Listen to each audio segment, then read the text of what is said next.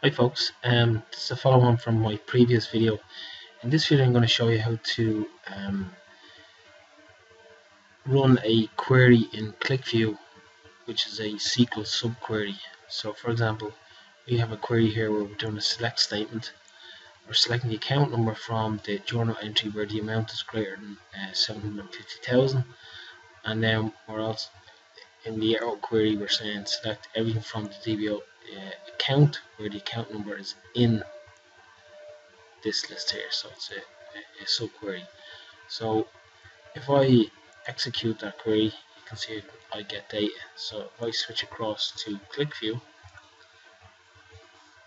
I can connect to that database, and what I can do is I can basically copy over the query. So we jump back to SQL Server and we copy the statement, go back to Qlikview and paste, and literally click reload. We can then click and add our objects, and you can see now we have all of the data. So it's just a quick video to show you that you can actually copy and paste your queries from SQL Server and reuse them in Qlikview. I hope that helps. I'll see you next video. Cheers.